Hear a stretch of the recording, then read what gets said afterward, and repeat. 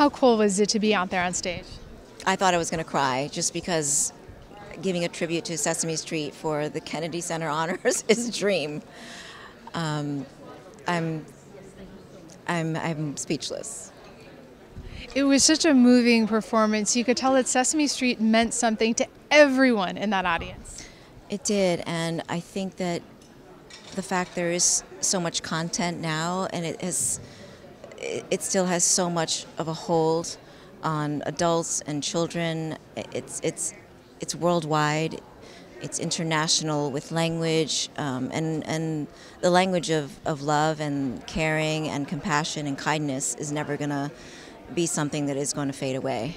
Absolutely, and diversity. There's so many different kinds of characters on that show. And I think it's about understanding about love and even death and differences. And to me, that is something that you can't really capture in small episodes on television, except on Sesame Street. And to do it with Muppets and puppetry is a way for kids to really identify without feeling like they're not being seen.